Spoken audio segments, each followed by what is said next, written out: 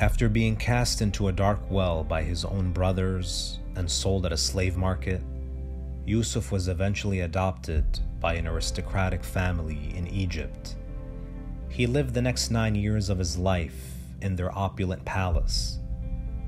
Aziz's wife, Zuleikha, loved the young boy and nurtured him with motherly devotion. But as he entered adulthood, he became more and more handsome. Her husband's indifference to her was weighing heavily on her, and she began to look at Yusuf with different eyes. One day, Zulekha plotted to seduce him. She chose a time when her husband was out.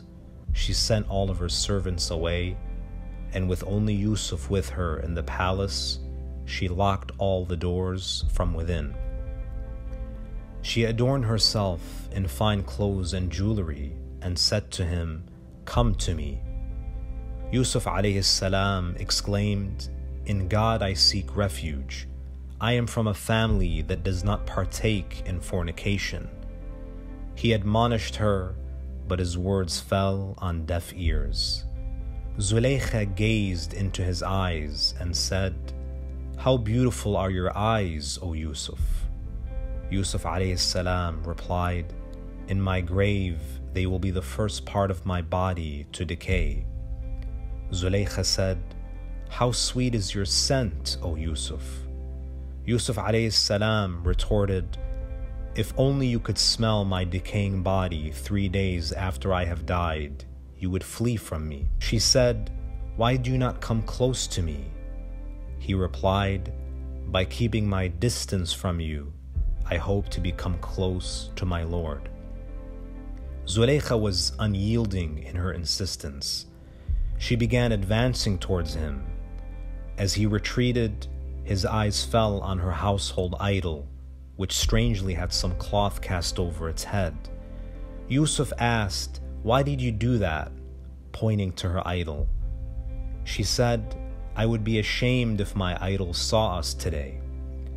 Yusuf alayhi salam said, "Is it right that you feel ashamed before one who neither hears nor sees nor comprehends? Yet I should not feel ashamed before the Lord who created man." One practical lesson that we learn from Yusuf alayhi salam is the importance of being mindful of God even when we are alone. When the Holy Prophet ﷺ was asked to explain the meaning of ihsan, to explain the meaning of what it means to conduct yourself beautifully, the Holy Prophet ﷺ said, "أن تعبد الله كأنك تراه فإن لم تكن تراه فإنه يراك."